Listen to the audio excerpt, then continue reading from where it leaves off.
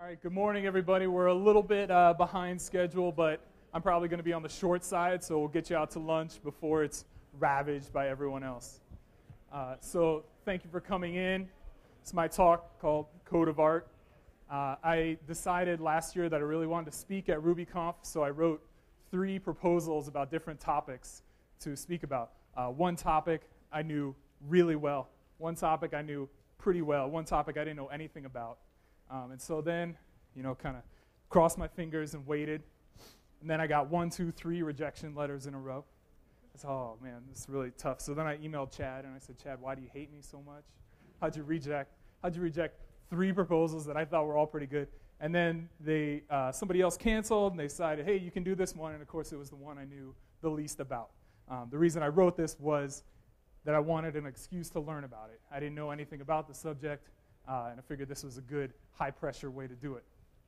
So hopefully today you can learn a little something. Now, to make one of my other presentations is about giving good presentations, and I will now proceed to break several of the rules that I lay out, one of which is relying on conference Wi-Fi to do things. So if you can, while we all raise Chad's room bill to astronomical levels, I would invite you to open a laptop if you have it, and please gem install Ruby processing. It's about a 12 meg download, so that'll take, probably by Sunday it'll be done. And I just hope if we could get a couple people with it downloaded, that would make me feel good. In the meantime, we're going to do some discussion. So if it's running in the background at a whopping 15K per second, it was really kind of Matt's to make fun of us in our third world internet this morning. We'll hopefully somebody can get it done. Also, everything that you see today from codes, slides, PDFs of this document are all on my GitHub page here with Code of Art. You'll see it there. It's the only public repository on my GitHub. So another rule that I've broken here is to make the AV people very mad. So we have the kind guys from Code Freaks here doing their awesome work recording. I say, yeah, so I want to use 2 screens, and I'm also going to switch computers in the middle, and at least I don't have audio, but it's kind of a complicated setup. My friend Mark is going to help us when we get to the live coding part. I'm hoping that some of you can follow along and do some code. So to get into it, we're going to be talking about Ruby processing. Our goals for today are to define Ruby processing so you know what it is that we're talking about. Oh, I should actually plug my power in. To understand how it works, what the framework is, what it does, with setup and draw, and to write a first sketch. So in processing, programs are called sketches. So what is processing? What can it do? What's Ruby processing? And then a quick tutorial about writing your first thing. That's what we're going to try and do in our 40 minutes. So processing is a specialized language built kind of on top of Java. It runs through the JVM. It is Java-like in its syntax, but it's kind of simplified. There are a lot of helpers and libraries to aid you in producing visual programs, visual sketches, so through several means. It was invented at the MIT Media Lab, and they really tried to make it easy for non-programmers. They wanted to get more artists involved in programming. Specializes very easily in 2D, so this is a little demo program called Pointillism that's pulling a JPEG image, finding the color code at random pixels, and then creating circles of that color code. So I'm showing you on the left side, here is the code that runs this. We're going to talk about how the structure works here. First, we require Ruby processing, create a class. All right, the 2 keys to a processing sketch are the setup and the draw. Setup is a one-time, automatically run initializer. Set your instance variables, your constants, things like that. And then draw is just run over and over. By default, it'll go as fast as it can.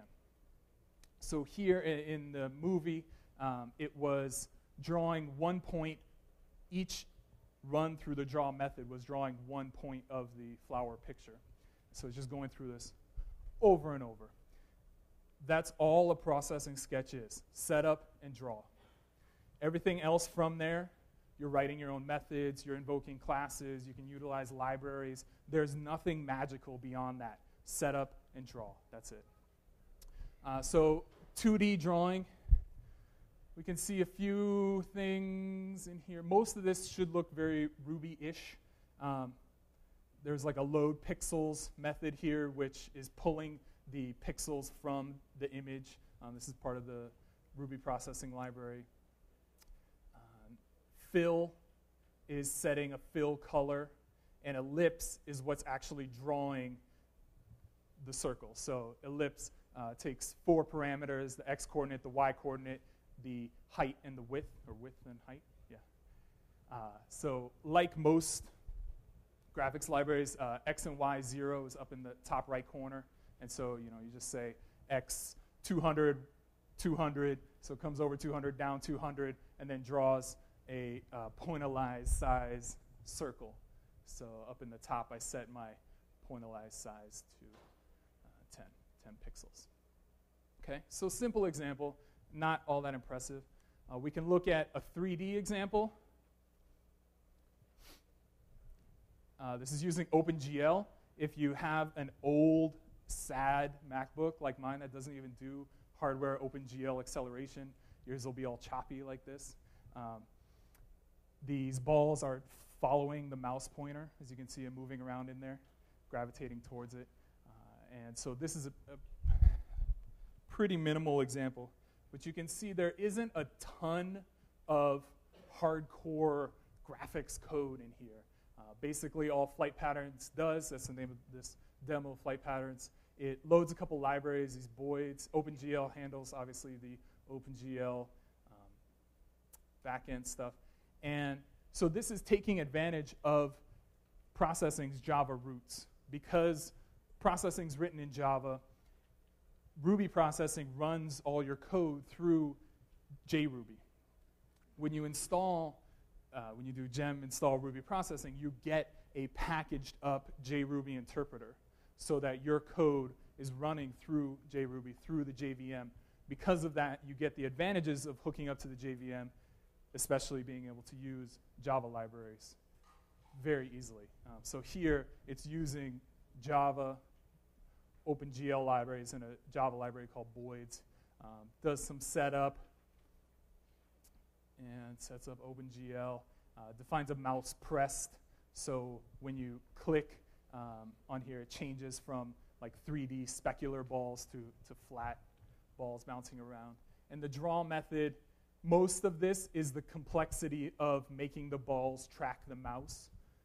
You can get into kind of complex math pretty quickly as soon as, especially if you get into 3D. But still, for rendering 3D mouse tracking stuff, you're still ending up with 59 lines of code, including everything. So it's made it relatively easy. You can also do video. So yes, I recorded this in my hotel room. I called it witness protection. Just basically blowing up the pixels of a video and redrawing them as squares of 10 pixel wide. So you can kind of tell it's me. It's really pretty, when you sit down with a video camera and like, oh, I need to record a video of myself, you're not quite sure what to do. So that's just, yeah, that's it. This is, the way I wrote it is extremely slow, so it comes out to like, it's not even I guess it'd be half FPS. It's a frame every 2 seconds, 3 seconds. Again, if you have a nicer computer, it'll probably go faster than mine. But just to look at how this demo is put together, requiring Ruby processing, loading a video library, importing the processing video library, a little setup information, and then a draw and draw point. Draw point is just my method to create the squares. But again, in 50 lines, most of which are simple, I'm opening up the camera, collecting video, interacting with that video, and outputting frames. So it is kind of amazing to me that it just worked that simply, that I get the little light fires up next to my eyesight, and it's on and working. So if you want to do things with video, it's probably too slow to do in real time for most applications, but you can work with recorded video, and you can output frames very easily. You can output JPEGs, PNGs, TIFFs, and then you can combine those in like QuickTime Pro and create a movie file from there. All right, and then interaction. Who doesn't love Pong? So this is the game of Pong. It's a little bit longer in terms of just code length because you're dealing with when the ball intersects with the paddles and what angle and bouncing off the edges and all these things. But still relatively simple. You can do interaction with keys with, I'm not a very good Pong player against myself, so I started missing. The mouse, it just makes it very, very easy. And it's especially easy when you start with an existing example. So I found myself really having, unfortunately I missed this morning, Adam Keyes gave a talk about having fun programming. And when I started working with these examples, it really kind of unlocked some fun that I felt like I hadn't had in a while. Like I was just goofing around. How do I make my paddles bigger? How do I make them smaller? Speed up the ball. You can make the ball impossibly fast. So Jeremy Ashkenas, who's not here this weekend, wrote Ruby processing, wrote the library that wraps processing for your use from Ruby, made it really easy. He has a beautiful site with awesome projects on it, has ported a lot of examples from from Java's processing, and he's cool. So he really deserves any credit. He did all the hard work. So what I would like to do now, did anybody get the gem successfully installed? 0. Damn. Okay, well, Fantasyland, you all got it installed. Woohoo! Let's build it. All right, so I'm done with that.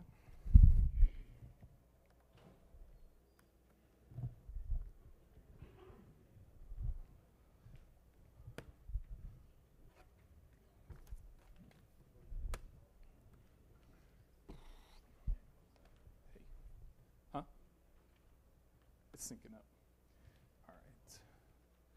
Go here.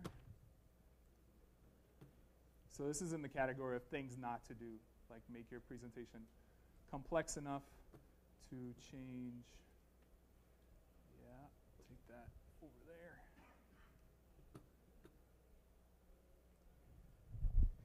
All right. So I know as soon as you get out, probably at lunch, because you'll be like salivating, you're so excited to try out processing.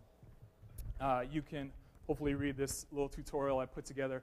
We'll walk through it relatively fast, especially since nobody's doing it except for Mark.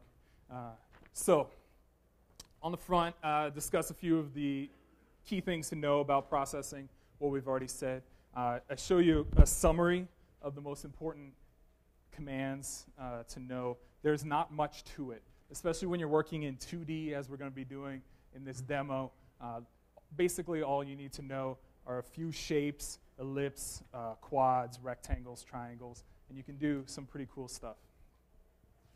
All right, so if you look on the inside, it shows you with execution, we're already queued up here for RP5. RP5, when you install the gem, it installs this RP5 executable that runs your code through JRuby and all that for you. So RP5 has a few different run modes, the first of which is just run, which executes code as you'd normally expect. Watch will observe your code file, and anytime you save changes to that file, automatically reload the window. So when you're experimenting, this is what I always use, is watch. You can just make a few changes, Apple S, and then see your sketch update. There's also live, which I have not messed with very much, but it loads your sketch and an IRB terminal where you can kind of interactively reprogram your sketch. That's too advanced for me. So we're going to start up with a little bit of code. So this is what I called I0. It's pretty simple. We set a background color 0, so our background comes out black. Smooth is turning on anti-aliasing. And then I set ellipse mode and rect mode to center. They can either be center or something else I don't even use. I always use center, whatever. And that's just basically, am I going to specify the center of the circle, or do I want to specify the top left corner? I find it more logical to specify the center. And then in my draw, I set the fill, so a color of 120, 120, 255 is RGB values, right, 0 to 255. A stroke of white, a stroke width of 10, and draw an ellipse at x 400, so over 400, down 300, and height and width of 100. Ta-da, my circle. Now I'm an artist. I told you that setup is run once and draw is run many times, but you don't really see anything happening, right? It is still running draw over and over. If we were to observe my activity monitor, we'd see it, 15% or something like that. There's code running. It's just drawing this exact same thing over and over, so we can't see any change. So what we'll do from there, as we start working on I1, is to add in some animation. Simplest way to do this is start introducing some instance level variables. What I wanted to do was create kind of a scrolling effect where I draw some circles and then go down to the next line, draw more circles, go down to the next line, draw more circles. So go in here, add a little bit of code to create the X, the Y start. The delta is going to be how big the steps are, both as they move to the right and move down. I introduce a method, so I just call it blue circle. And at this point, this is where I think Ruby processing gets better than regular processing. As kind of an aside, people in my business frequently ask me, like, why use Rails or Ruby when you can use Python or Django or PHP and Cake PHP and all those things. And I'm generally against imitation. And so if you can use the original, why use an imitator? In this case, I think the imitation, the Ruby processing, is better in many ways than original processing because I don't really like using Java. So as soon as you get beyond using two methods, if you're in normal processing, you need to start writing Java. And that's no fun when we can write Ruby instead. So at this point, I've now transcended past what Ruby processing is giving me and just starting to write normal Ruby. I could import libraries. I could interact with a Rails app, a Sinatra app, whatever. It's just Ruby. So I created a method, blue circle, that is now parameterized with an X and Y coordinate. Pretty much the same code for actually drawing it. And so now you can see it steps along creating rows. All right. Simple enough. And then I2, we're going to start getting a little bit of interaction. So everything so far is just run it and things happen. Now I want to do a little bit of interaction with the mouse. So there are a few predefined methods that fire events, respond to events of mouse clicking and key clicking and so forth. So if you scroll down, we have mouse clicked is when it's pushed down and released. There's also mouse pressed when it's down, when it first goes down. There's mouse released when it comes up, or mouse scrolled. Yeah, we'll get to that one next. So now all I'm doing is setting kind of logo style, like pen up, pen down is what I was thinking about when I created this, was to make a draw on instance variable that's when it's on, draw the circle, and then draw one, turn it off, and just turn that flag when the mouse is clicked. So if we save it and run that, get a blank canvas until the mouse comes over and starts clicking things, and just get one circle for each mouse click. Okay. Pretty simple. All right, on the back page, it's not very interesting, right? So we said we're doing arts, and we just made a few circles that all look the same. And that's, even in modern times, that's not qualifying. It's very artsy. So I want to add in a little bit of variation, some colors, some transparency, and so forth. It makes it very easy to deal with transparency. You just add on a fourth parameter. To anything that's a color, it's RGB, and then transparency 0 to 255. So first, I defined color set is a set of a few colors. Is anybody else colorblind? Just you and me. Well, if you're not good with colors, there's a little book called the Color Index, which is amazing. It's about this big, and you can flip through it, and it has awesome color combinations. And so whenever I need to do something like this, I just pull a random page and then pick 6 colors that all work together, and it gives you the RGB values or the CMYK values, and they're awesome. So I pulled those out, all right, and then I created, if we go down a little bit, Mark, there's a random color method that's just going to select one element out of that array. Mouse press, still having the same function, just turning my drawing on. And then draw, yeah, if you go in the draw, I added in up here a little randomness to the size. So it's just going to add a third parameter to my circle. So specifying the D for diameter. Diameter is going to be random between 100 and 200 pixels. And that's it. So if we go over here. And so now when we click, we'll get some different colors, some different sizes. Okay. Getting a little bit better. And so then finally, I've now lost my animation. It's all mouse actuated. I wanted to add in a little bit of what we had taken out from I2. So if we go to I4, thank you. I just built a little, go all the way up. Sorry. And then just set a D equals D start. So I wanted to, the longer the person kept the mouse down, I wanted the diameter to increase. So just have diameter as an instance level variable. Draw is pretty much the same now. Random color, same. Random transparency up there a little bit, setting a randomized transparency. I also added in a little section about key interaction. Scroll up like 3 lines. The mouse is not working. Okay, so this is what a key press event looks like. You can just say case of key. It gives you a string of the key that was pressed, so you can react to that. I said C for clear to background 0. S, that's all you have to do to output files, is just say save frame and then give it a name. It auto-fills in the numbers with the number of the frame it's on.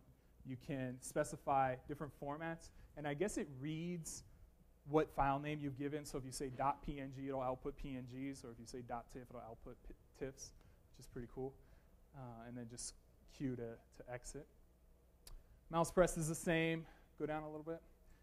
Mouse released. So once the user lets go of the mouse, I want the drawing to kind of return to its start state. So to set the diameter back to D. And then whenever you're dragging the mouse, it's constantly increasing the diameter. So if we run that, and then just drag around, mouse failure. Here, let me have it. Just the mouse.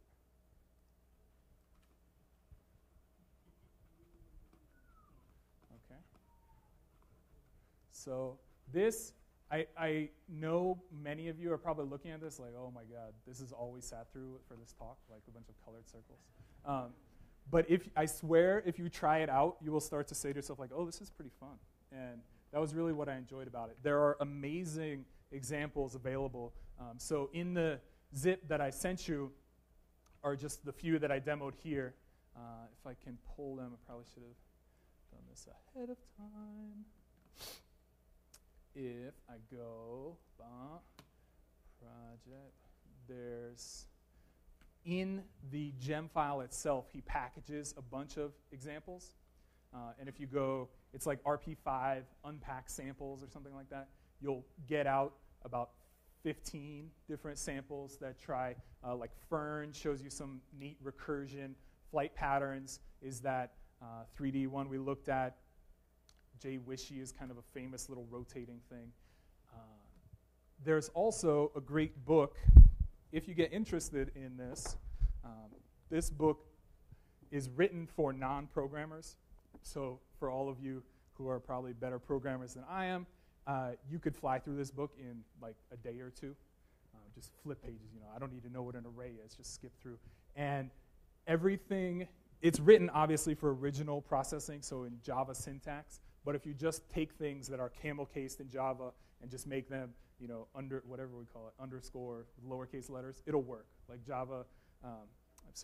Ruby processing implements everything in like kind of a way you would expect. The method names are very similar with just those small changes. In this book, Jeremy, on his GitHub page, posted all the examples from this book converted to Ruby processing. So as you're following along, you can do everything in Ruby. And it's really pretty cool. And that's it. I hope you can give it a try.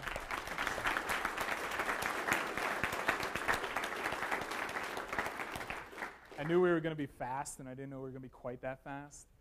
So if anybody has a question, I'd be happy to try and answer it, and apologize if I can't. Yeah. Could you tell people a little bit about the relationship between processing and wiring? Nope. Can I talk about the relationship between processing and wiring? I have no idea at all. Should I? Okay. I can repeat it. So wiring is an environment for, So wiring is an environment for doing like physical computing stuff. So there's a wiring board that's sort of like a super huge Arduino, if you've ever seen such a thing. And wiring is the processing environment, or the environment that you use to program it. Processing was, I actually can't remember which one came first, but they are very similar environments. They come with a similar set of libraries. They're obviously meant for doing very different things. But processing, wiring, and the Arduino development environment all kind of share the same, like the distributed ones all kind of share the same thing. And processing and wiring are both kind of set up to be able to talk to each other as well. So you can do physical stuff with the wiring board and the wiring environment, and then it very easily allows you to talk to processing to do visual stuff on your computer. Thank you. Yeah. That does remind me, I wanted to mention that some of these Ruby-based processing projects are not stagnant, but it doesn't seem like many people are using it. If you search for examples, there aren't a lot of like blog posts or libraries. If you look at the GitHub page, a lot of it is from 2008. Everything I used worked, and 90% of it was all from this one guy. So I would really encourage you, if you find it interesting, to try writing a little tutorial about it. Try pump it up a little bit, because it's really pretty neat. Next question? Yeah. Can you handle gestures? I think it would be pretty difficult. I would guess you would have to look, like maybe if there were a Java library that could do that. If you're on a Mac, the Cocoa APIs for getting fetched data from your testpad are actually really simple. So you could almost certainly use MacRuby and this processing library together. I don't think you could actually run this in MacRuby because you can use the Ruby stuff already, but you can probably talk between the two and send testpad data from your MacRuby Objective-C stuff. Right. So if it weren't complicated enough for you to like run Ruby talking to JRuby, and then in parallel to run MacRuby talking to Cocoa and pool all this data together, then yes, you could do it. As you're like, that's 4 interpreters running at once, which would be, it's kind of impressive. Yeah, and after all that, you can make some awesome circles. Yeah. What did you say the name of that color book was? The Color Index. If I had Wi-Fi, I would pull it up for you. There's a whole set of little books: Color Index, Type Index, Color Index 2, Photo Idea Index. It's like one guy, he writes them all, and they're awesome. They're also bound with like a plastic cover, so after you pull them out and read them 100 times, it still looks great and doesn't get beat up. Yeah. Color Schemer, I haven't seen that one before. Software. Color Schemer Studio.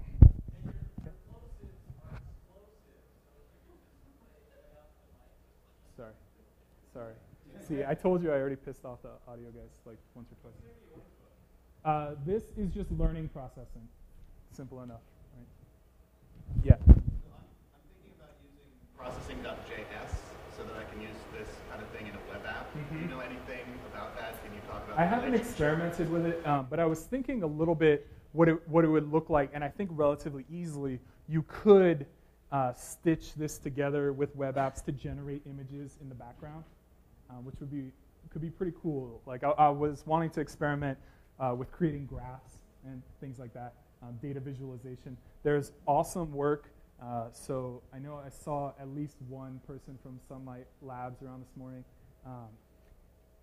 So Jeremy did a project, has done 2 projects for Sunlight Labs Apps for America project to mix data and processing. So he wrote one that maps earthquakes using like a 3D globe and pulling GIS data about where earthquakes are occurring, I think this year, and maps it all in 3D, which is pretty amazing.